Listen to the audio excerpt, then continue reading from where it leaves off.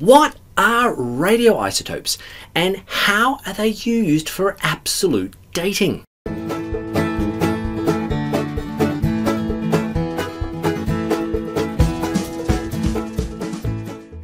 Well, a radioisotope, it is a chemical element that has an unstable nucleus.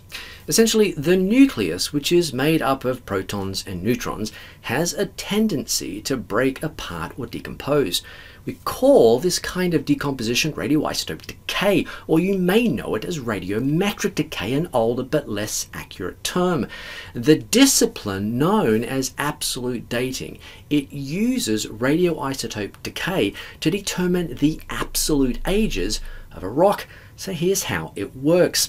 Imagine that when this rock formed, it contained 10 atoms of uranium-238. Since uranium-238 is a radioisotope, it eventually breaks apart or decays away to become lead-206, a stable element. And by the way, this is why we call uranium-238 the parent isotope and lead-206 the daughter isotope. If we picked this rock up today and looked inside, we might find 5 atoms of uranium-238 and 5 atoms of lead-206.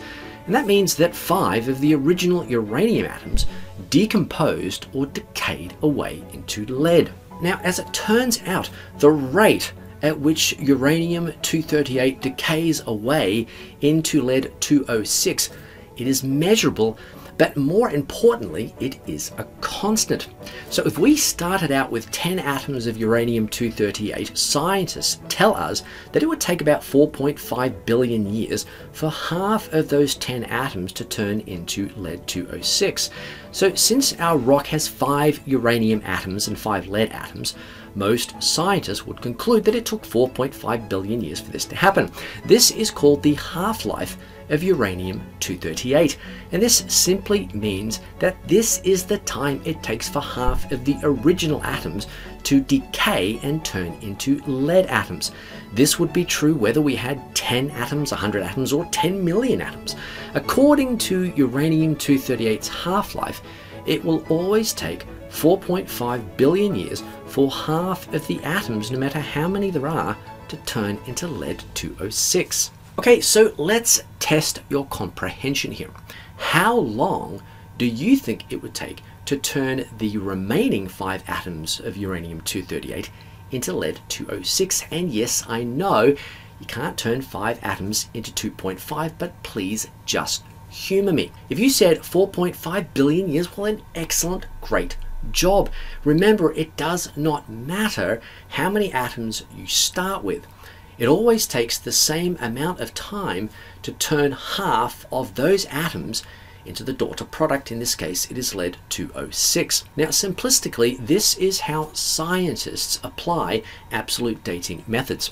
Now, given what you know so far, can you date our rock if it started out with 10 atoms and it now has 2.5 atoms? And again, yes, humor me. Well, if you said 9 billion years, you would be correct. Since one half-life, or the time it takes for half of the atoms to decay, equals 4.5 billion years, then 2 half-lives, or the time it takes 3/4 of our original 10 atoms to decay, would be 9 billion years. Okay, so now we've covered the basics. Let's have a look at the 2 most basic ways in which radioisotopes decay. Now, the first kind of decay we want to look at is called alpha decay. Alpha decay is when 2 protons and 2 neutrons get ejected or break away from the nucleus of our parent isotope. Let's use uranium-238 again to help us. Uranium-238 has 146 neutrons and 92 protons. When you add those numbers together, hey presto, you end up with 238. This is called uranium-238's atomic mass, and that's why we call uranium-238 uranium-238. Now, so in alpha decay, 2 of those protons and 2 of those neutrons break off from the nucleus. These 4 subatomic particles are called, you guessed it, an alpha particle. Now, when uranium-238 loses 2 of its protons and 2 of its neutrons, we can't call it uranium-238 anymore. And that's because it now has 144 neutrons and only 90 protons. And that means it has a total of 234 neutrons and protons. This new element is called thorium-234. Thorium-234 is the first step in a long chain of decay products before uranium-238 turns into lead-206. That's right, uranium-238, it does not turn into lead in a single step. It actually takes 14 separate steps. The second most common way in which radioisotopes decay is through something called a beta decay. Let's just use one example where electrons are emitted from the nucleus, and let's start with our new parent isotope, thorium-234. As it turns out, electrons not just orbit the nucleus of atoms. Electrons can also be found inside neutrons. Each neutron has one electron. It is this electron that makes a neutron a neutron. Without it, the neutron would be a proton. In a minus beta decay, one of the neutrons in a thorium-234 atom ejects or emits its electron. When this happens, this neutron turns into a proton. Now, given this, what do you think happens to the atomic mass number? Does it change? Now, if you said no, then great job, because in a beta decay, this number stays the same. Remember that the mass number is the total of both protons and neutrons. Now, even though one of the neutrons changed into a proton, it didn't change the total. Since, however, the number of protons was increased by 1, we can't call this element thorium anymore. When we go to the periodic table and look up the atomic number, which you'll remember from high school is the number of its protons, and so it's not the same thing as the atomic mass number, we find that thorium-234 has changed into protactinium-234. Okay, so let's test your knowledge here. If a rock originally had 100 uranium-238 atoms, but now only has 50, then how much time has elapsed, assuming a half-life of 4.5 billion years? After 2 alpha decays, how many protons would uranium-238 lose? And how many neutrons? So if we started with a combined total of 238 protons and neutrons, what would this number change to? After 2 minus beta decays, which just means that they're emitting an electron, would thorium-234 gain or lose protons? And how many would it gain or lose? Okay, so here's the answers. Make sure to pause the video if you don't want to hear them right now. Here they come. If a rock originally had 100 uranium-238 atoms, but now only has 50, then how much time has elapsed, assuming a half-life of 4.5 billion years? Well, the answer is 4.5 billion years. And here's a quickie. After 2 half-lives, how many of those atoms do you think are left? You said 25. Great job. After 2 alpha decays, how many protons would uranium-238 lose? And how many neutrons? And if we started with a combined total of 238 protons and neutrons, what would this number change to?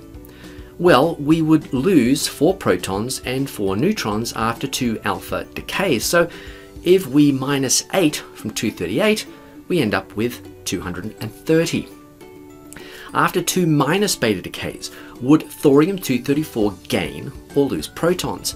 And how many would it gain or lose? Well, it would gain 2 protons because 2 neutrons turn into protons.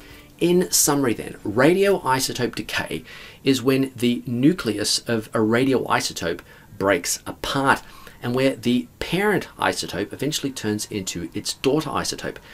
The methodology behind absolute dating then tries to figure out how much of the parent isotope decayed to become the daughter isotope. When the rate of decay is applied to this ratio, then scientists believe that they can calculate the absolute age of a rock and when it formed. Okay, so it's time now for our spotlight on creationism.